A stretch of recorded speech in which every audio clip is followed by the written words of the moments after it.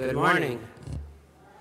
We welcome you all here as we gather ourselves to worship on this beautiful day that the good Lord has given us. And so we call ourselves into an attitude and position of worship by reading together these words taken from our Holy Scriptures. Paul and Timothy and Charles, servants of Christ Jesus, to all the saints in Christ Jesus who are in Warren, with the bishops and deacons.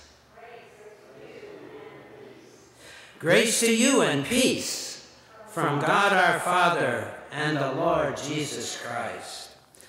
I picked some hymns that I like to sing, so I hope you like to sing them too. Let's sing together number 403, Walking in the Sunlight, All of My Journey.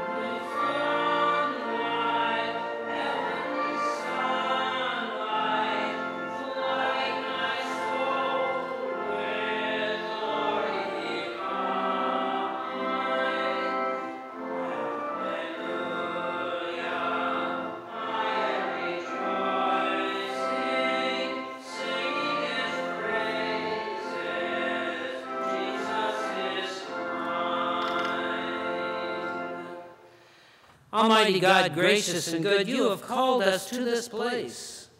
You have called us that we might sense your presence about us, sustaining and uplifting us in these days that we must live. We ask, Lord, that it is your Spirit that comes through our singing and our praying, through our learning of Scriptures, and through our fellowship. Help us to be the people that you have called us to be. Let us be open to your power and to your grace, that we might live as points of sunlight wherever we may be. We ask this in Jesus' holy name. Amen.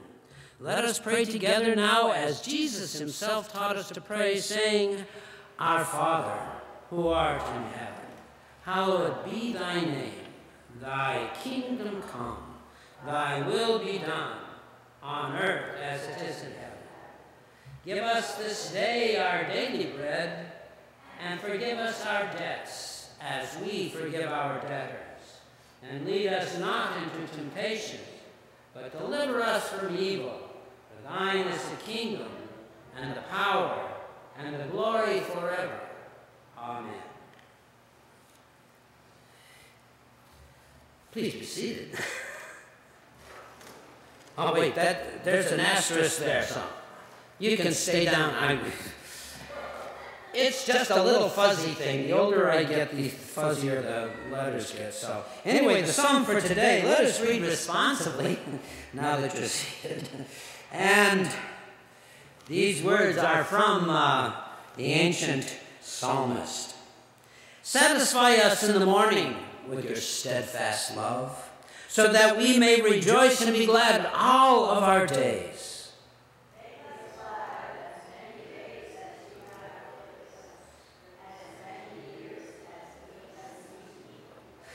Let your work be manifest to your servants, and your glorious power to their children.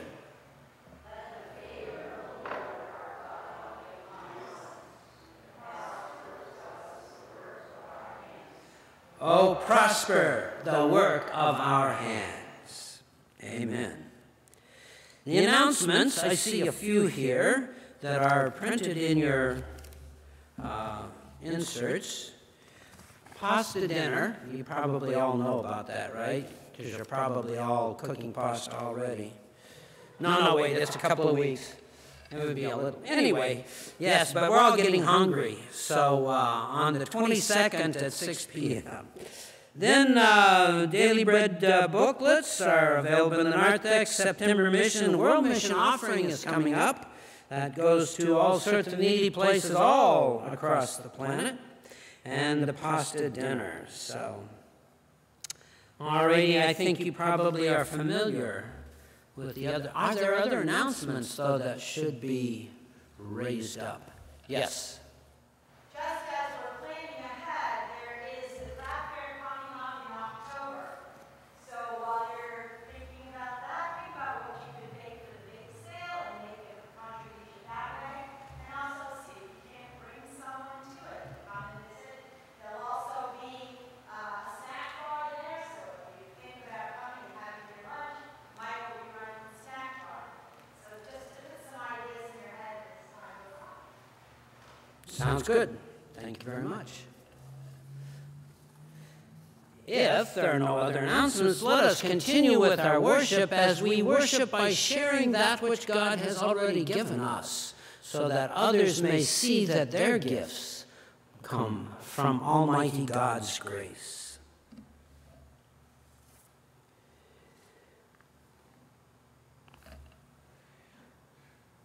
Oh, we read that together. I see.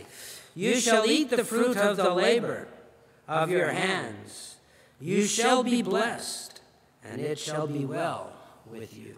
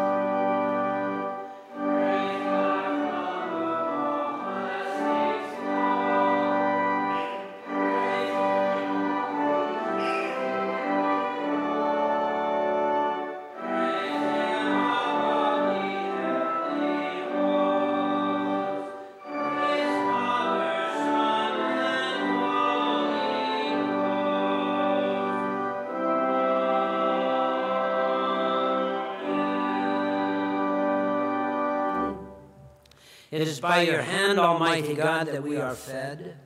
It is by your hand that we have our life and our sustenance. And so, with grateful hearts, we praise you with these gifts, that they might be multiplied in their effectiveness for bringing the gospel good news to those who have yet to hear it, for strengthening the ministries of this congregation and those of like-minded churches everywhere.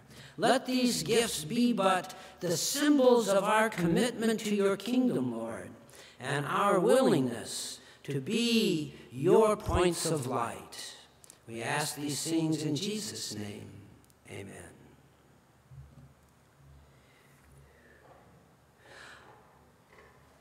Thank you. And another hymn, number 518. Whatsoever you do to the least of my brethren.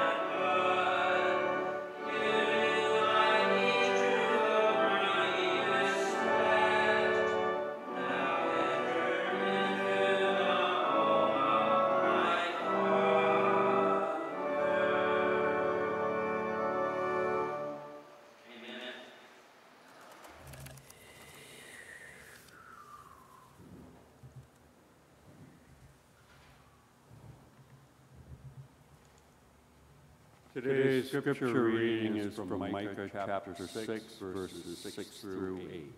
What God requires. With what shall I come before the Lord and bow myself before God on high? Shall I come before him with burnt offerings, with calves a year old? Will the Lord be pleased with thousands of rams and 10,000s of rivers of oil? Shall I give my firstborn for my transgression, the fruit of my body for the sin of my soul? He has told you, O mortal, what is good. And what does the Lord require of you but to do justice, and to love kindness, and to walk humbly with your God.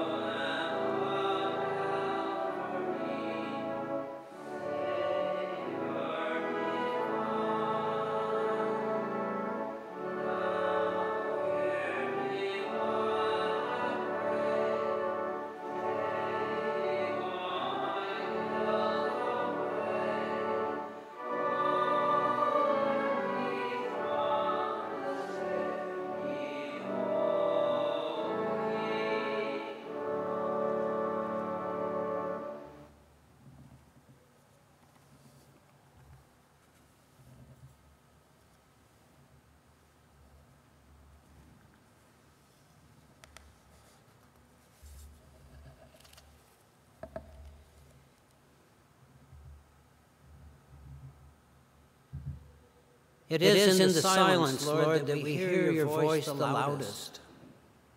It is when we put away the busyness of our day, when we turn off the apps, put away the smartphone, turn the TV off, and sit waiting, quietly, attentively, waiting to hear that still small voice that thunders in our hearts.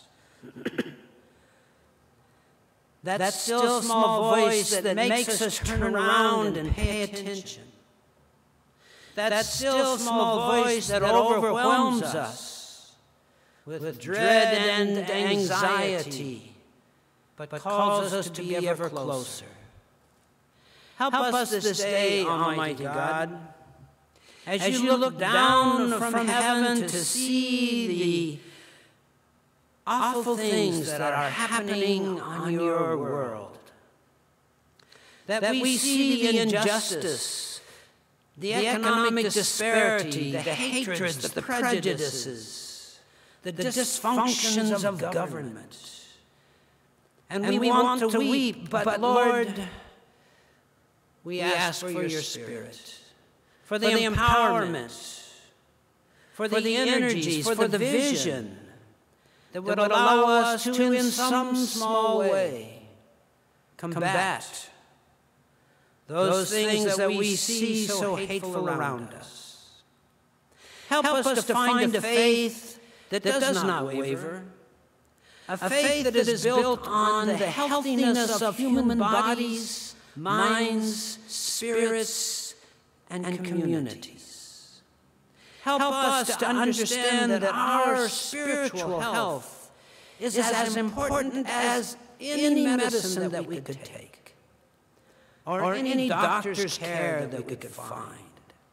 Help us to be spiritually healthy, to pray constantly, to read deeply into the Scriptures, to take our understanding of the gospel message and apply it to our world, that we might find more compassion, more cessation of conflict, more peace in the midst of human relationships. Let everyone who is hungry be fed. Let everyone who is without a home find a roof. Let everyone who is naked find clothes. Because, Lord, that is what you have called us to be about. That our salvation is in loving you, and in loving you, we love our neighbors. Not waiting for them to be in need, but looking to see them in need.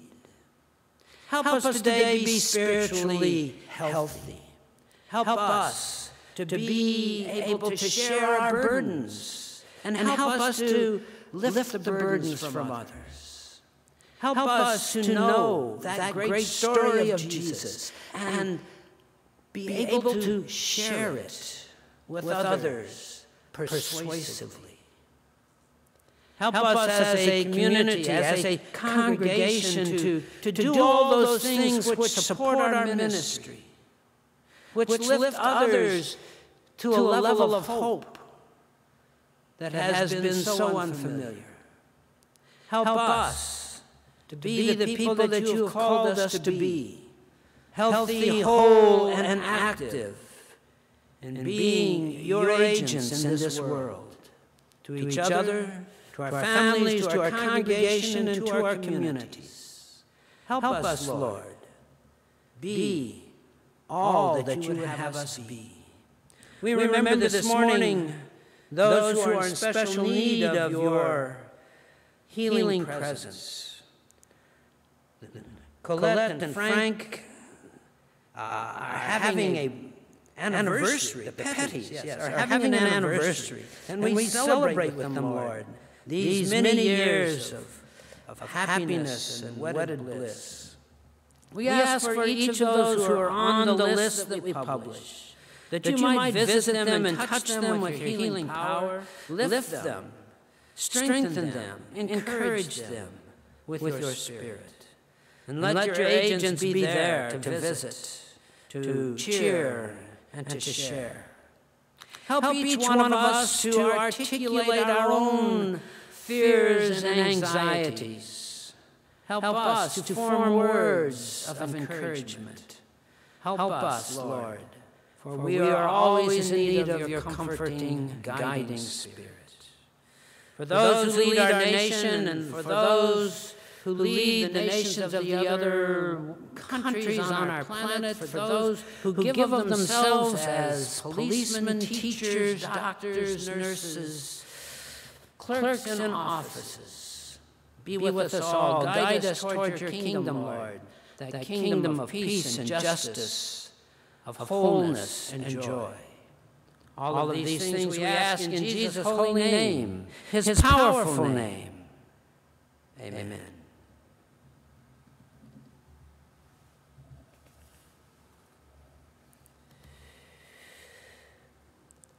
Sing the other verses now. Just sing one. Guide me, O thou great Jehovah. That's what we were asking for, is what our next hymn is all about. Number 448.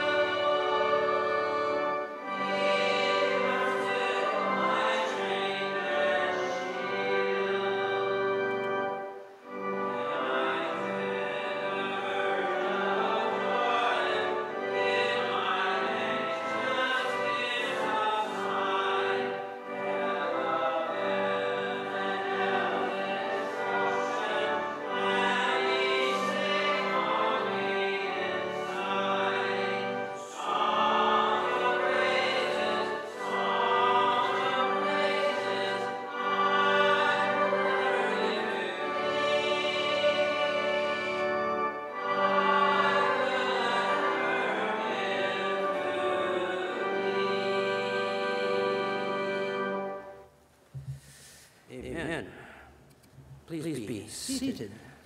Dan read the Old Testament scripture from the prophet Micah. There is one thing that I keep coming, or some verses that I keep coming back to that have been particularly keen in my own spiritual journey. That's one of them, up to and including the point that I named my oldest son, Ethan Micah Hartman. So it's very significant. As is this one that I'm about to read. There's some place back in the old days that we're talking about salvation. I'll get to that in the sermon. But these verses stuck and said, oh yeah, it just doesn't happen. I have to do something. Paul's first church that he founded was in Philippi. As he left the area around Palestine and went north up to Asia Minor on his way. Philippi was a city on the trade route from east to west. So it was an important town and one of the very first of Paul's missions. But they were having problems. Churches have always had problems. They had some people who said, no, you got to do it this way, and some people said, no, you got to do it that way. And so Paul was writing them to say, remember how I told you to do it? And so we read these words from the second chapter, the beginning in the 12th verse of Philippians. Therefore, my beloved, just as you have always obeyed me, not only in my presence, but much more now in my absence. Work out your own salvation with fear and trembling. For it is God who is at work in you, enabling you both to will and to work for his good pleasure. Do all things without murmuring or arguing, so that you may be blameless and innocent, children of God without blemish, in the midst of a crooked and perverse generation, in which you shine like stars in the world. It is by your holding fast to the word of life that I can boast on the day of Christ that I did not run in vain, or labor in vain. Let these words edify us and shape our spirits. Does say sermon now, right? Yeah, okay. It's Labor Day weekend, right? Yeah, you probably noticed they're having a race out there. And your pastor, you finally let her go on vacation, just a little bit. So you got the sub in, right? So here we are. Labor Day marks the end of summer. Summer with that more relaxed schedule and the warm, this summer, too hot days, and all those nice times when we go away to the beach or off to see family. It's good to have vacations. But Labor Day also signals the back to work moment, which means fuller schedules, sports school, clubs, committees, all that good stuff, right? Yeah. The days get shorter and the responsibilities seem to just stack up. And here at the church, almost any church, we think about Rally Day. And we think, oh, it's the fall program schedule. We have to get that out. Yeah. I've spent 39 cycles of doing that. And then I felt it was time to retire. Kind of. But yeah. So I sense, the back to it moment has a little bit of mitigation. I'm only teaching one class this semester, and only a few events here and there, so yeah, the fall is full. But what I remember during all those cycles was too often we'd get to this point, and we'd say, well, who are we going to get to the Sunday school this year? Or I don't know how long the Joneses are going to be with us. I think they're moving to Florida. Or that long sense of lingering fatigue seems most poignant when we think, oh, do I have to do this again? And the question arises, what are we working for? Why do we spend all this effort, these hours and minutes doing these things? Because congregations everywhere are struggling. Of every faith and persuasion, they're challenged by the secular society around us with its limited answers and deep skepticism, but the ability to attract people out of the church to go to football games. Or just to stay in bed on that day of rest. Church work is relentlessly ongoing. You might have noticed. Always challenging and often frustrating, with satisfactions few and far between. For all the efforts that we spend, we see too often limited results. And so we ask, what are we doing this for? What am I working for is a question I often ask myself. Especially when my wife reminds me, well, you know you're retired. You don't have to do this. But on we go. It's true. Retired, finding things to do, not preaching so much, but the work is there. And somehow it cannot be avoided. And so when I get a chance, I'd like to go back and work on these scriptures to share with you that were critical in shaping my own thinking and practice for those many years. We've read two of them today. One of them talks about work, the kind of work which you and I, pews and pulpit, are to be engaged, at least according to Paul. And the other clarifies the divine expectations which are the focus of our work. Somewhere at the beginning of my seminary days, in one of those hot, nasty theological debates that we were so fond of, we were talking about salvation. Seems appropriate. There were many points of view and many scriptures quoted, but this one was the one that caught my imagination. Therefore, my beloved, work out your own salvation with fear and trembling, for it is God who is at work in you, enabling you to both will and to work for His good pleasure. Well, here the questions and confusions begin. What do you mean salvation? Is that going to heaven? Is that what we're talking here? Or is salvation somehow engaged in a social progress that moves the whole world towards the kingdom of God? Is salvation merely a thought, or is it an eternal relationship with divine mystery? And what do you mean fear and trembling? Is there an anxiety that goes with working out one's own salvation? What if I don't sense that God is working in me? Sometimes I'm not sure there's any direct connections between me and God at all. Will? Don't we have free will? We can choose what we want to do, right? Work? That sounds like effort. Maybe there's an instruction manual, an easier way to do it, right? And finally, what is it that is God's good pleasure? How can we please God? We'll start with that question and work backwards to address the others. Another scripture, the other one we read, that became significant to me in seminary was this one from the prophet Micah. And what does the Lord require of you? But to do justice, to love kindness, and to walk humbly with your God. This is the good pleasure part. This is what we are to be about.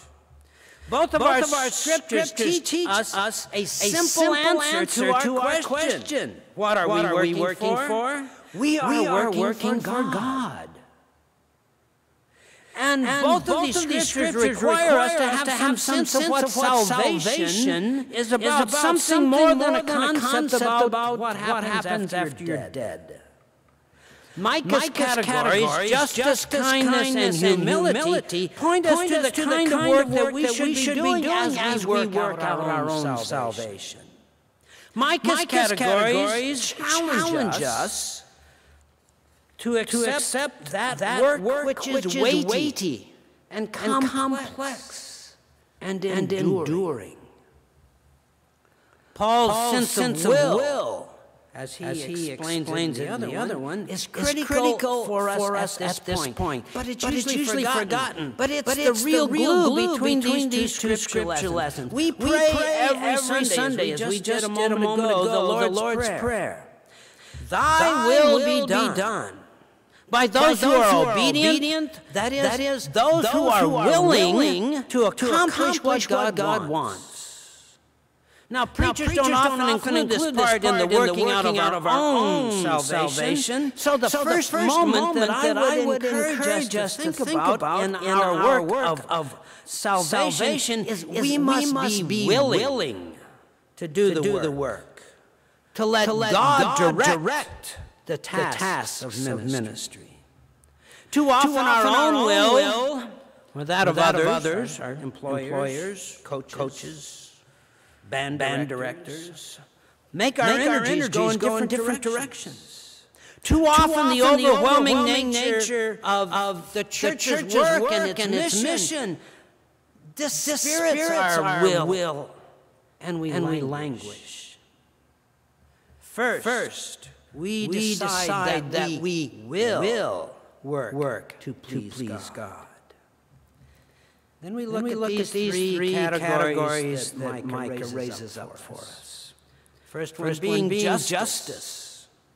Often lost in any conversation about salvation is the highest category. The first one that the prophet mentions, the one that Jesus often mentions as a weighty matter, justice. And when we begin to talk about justice, there are cries from the congregation, whoa, let's not get too political. Let's not be too focused on fixing things in this world rather than fixing our souls so we can go to heaven. The prophet reminds us we live in a real world with real problems. And it is our responsibility to address those matters of injustice, of poverty and crime and discrimination, racism, environmental pollution, corruption in government. It takes a lot of willingness and courage to focus our work on these. But the command of God is not to think about justice or agree that there is injustice, but the command is to do justice. Historically, Walter Rauschenbusch, famous Baptist, wrote the social gospel. And he served his ministry in Hell's Kitchen, which was the most despicable part of New York City at a terrible time in its history, around the turn of the century, where people lived and died in the streets. Part of our own working it out is to find a place where we can work for justice in our own communities, in our own society. Second category that Micah raises up for us is kindness. This is also lost in any conversation about salvation.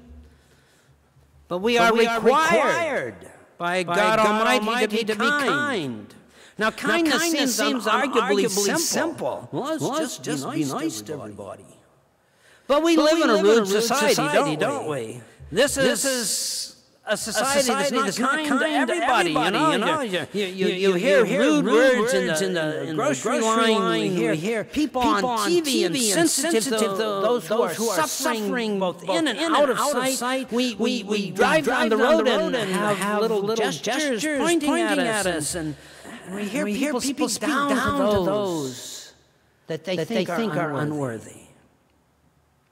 Kindness has to do with the most tender of human relationships. Kindness is hospitality.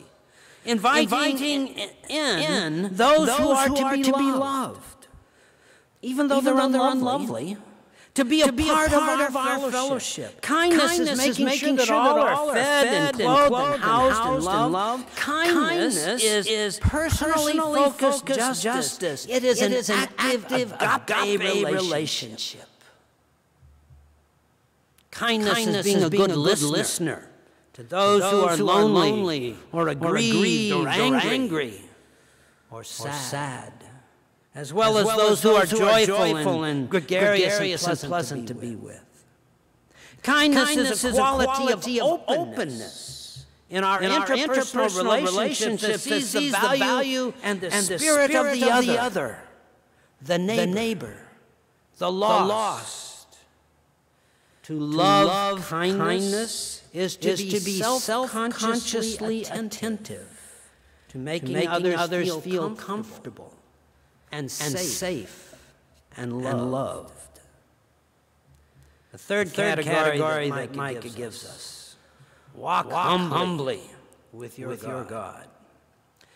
Humility seldom is mentioned in conversations about salvation, even though it is a very necessary element of the process. Humility would seem easy. Oh, yeah, I'm not as powerful as God. I'm just a poor human. But then we make decisions, we align our wills with other wills, not God's will, that might not be God's recommendations, saying, well, he'll probably understand. He'll forgive us.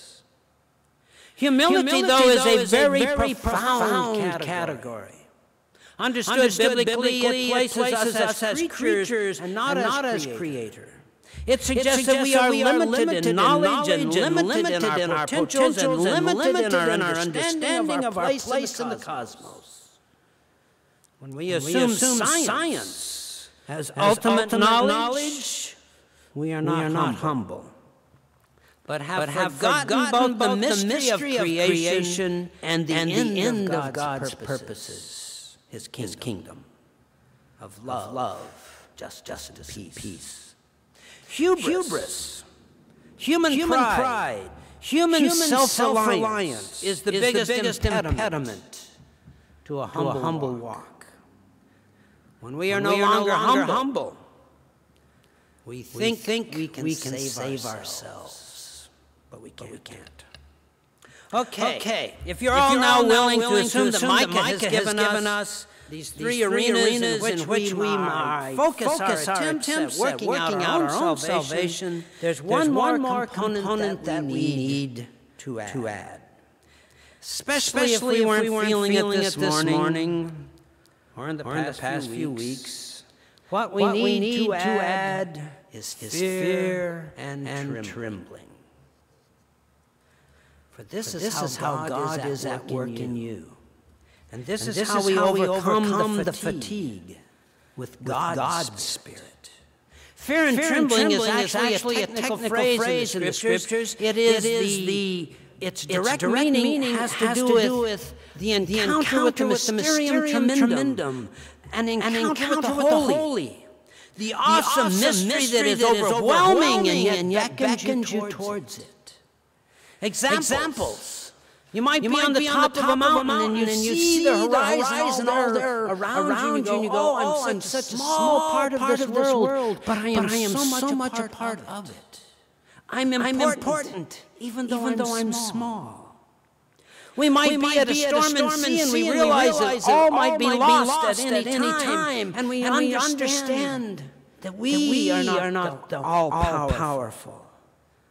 But yet God comes to us in the storms and says, I will save you. We might see it at the birth of a baby, or holding hands at the death of a loved one. Places where existentially we have the great realization of our limitedness as human beings, and simultaneously a sense that we are part of something much greater. This is often missing from our fellowship and our worship. The sense of awesomeness, the sense of being overwhelmed by God's love. But it is the engine which drives our faith, our behavior, and our congregation. It is where the energy, it is where the power to do our work originates. It is God working in us, allowed to enter through prayer and meditation, worship, and engagement in real-time ministries. If our faith work, as we return to the church calendar, secular celebrations and employment responsibilities. If our faith work is to be about salvation, we cannot say it's just about me. Working it out by ourselves isn't going to happen. We have to take responsibility, but no, it's something that we can do together. It is about personal faith that endures through trials and temptations. We also work to save the institution. Put in new windows. Put oil in the furnaces. This old church with its visible saints. We have to work it out together. Each of us personally involved with each other.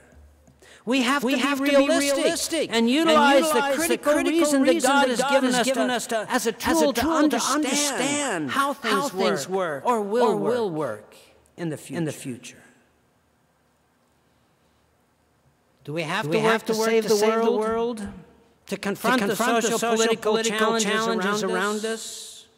We see the turmoil in our nation and the injustice it causes. We see the aggression across the globe and cry for peace.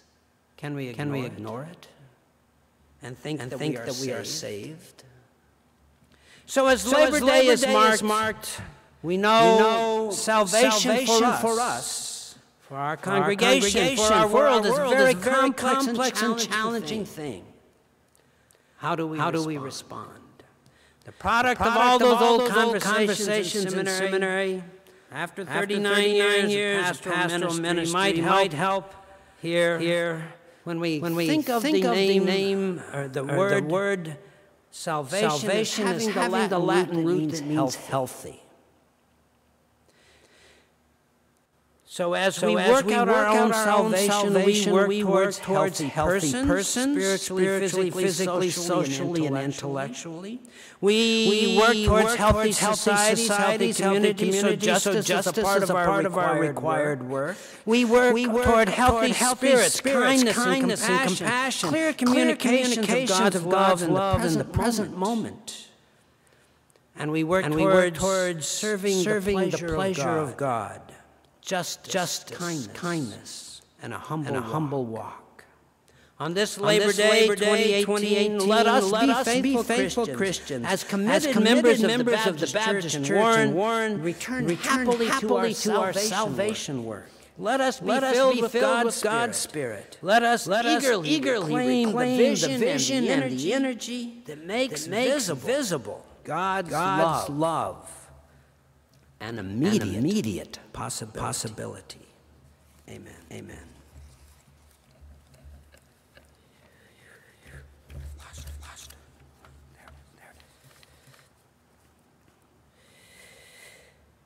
We begin now to remember that time when Jesus was at table with his disciples. We begin to celebrate our communion, our meal that brings us together.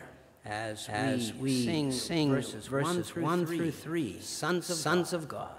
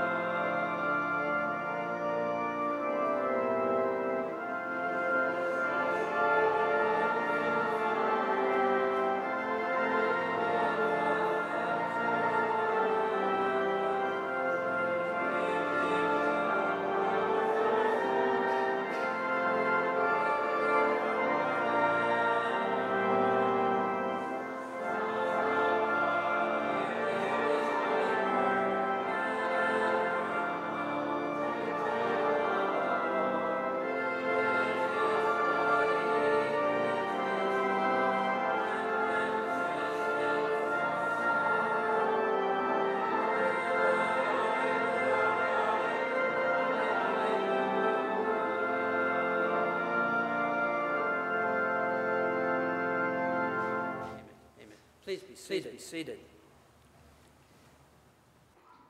This is a covenant meal. And so we remind ourselves that we are bound together by our willingness to serve with each other as we read these words to which we bind ourselves to each other. Shall we read together?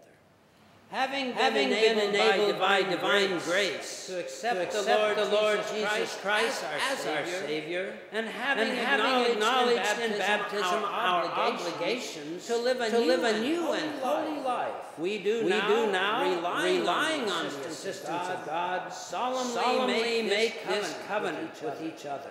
We will walk together in brotherly love. We will exercise a Christian care and watchfulness over each other, and will faithfully admonish and help one another as the need may be.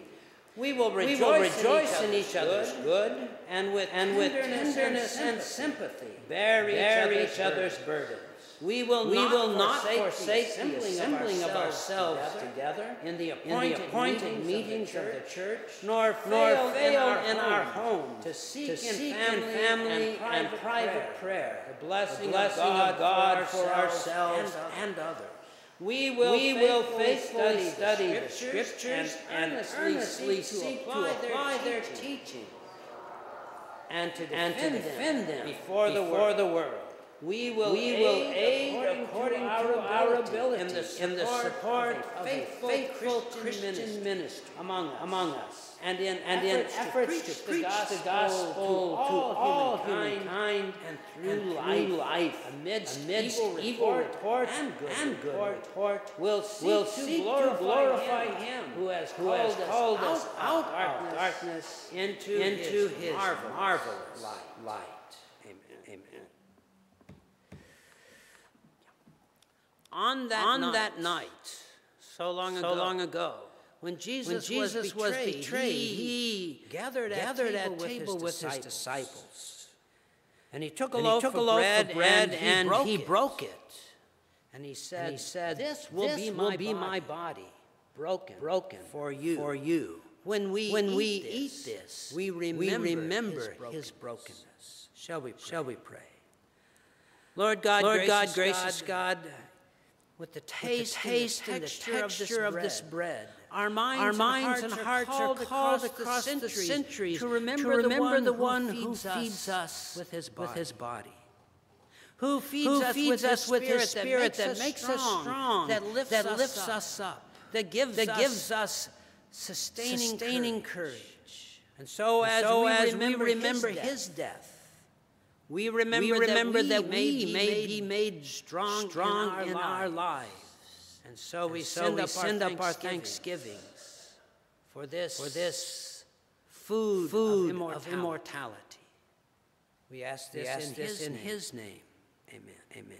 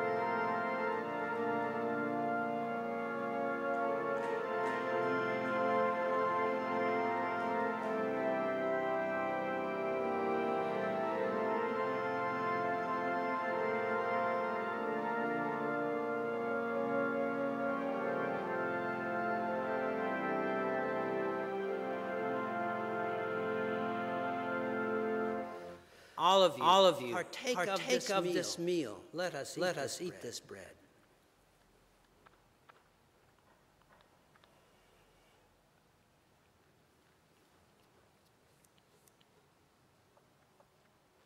As they finished the meal, Jesus took the cup. He poured into it the wine that they were to share. And he said, even as I pour this out, my life will be poured out for you.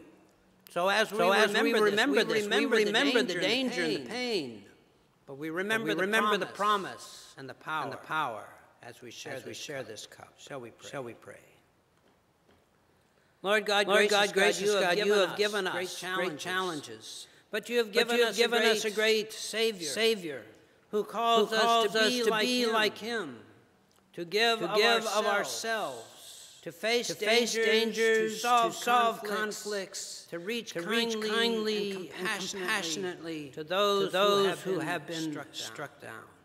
Help us to remember as we share this cup, that though crushed and bleeding, Jesus arose and gave us the power which he promised that we might do those things which he has yet to do. We celebrate his life, his death, and the power of our faith as we drink this cup. Amen. Amen.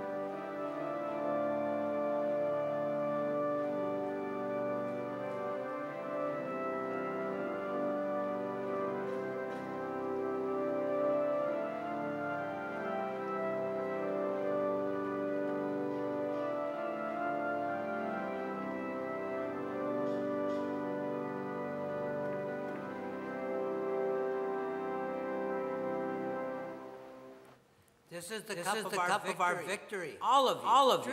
Drink of it.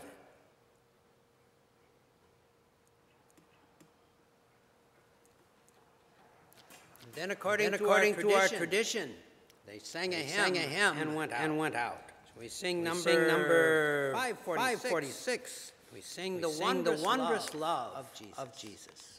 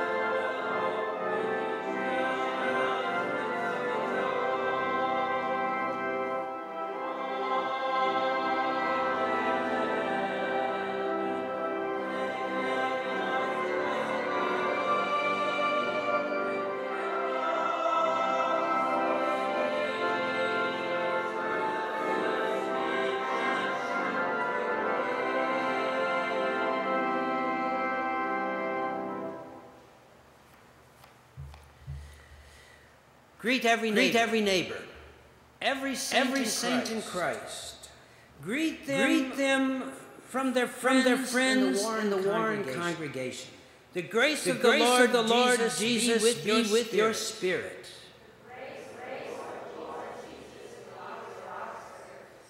Shall we say?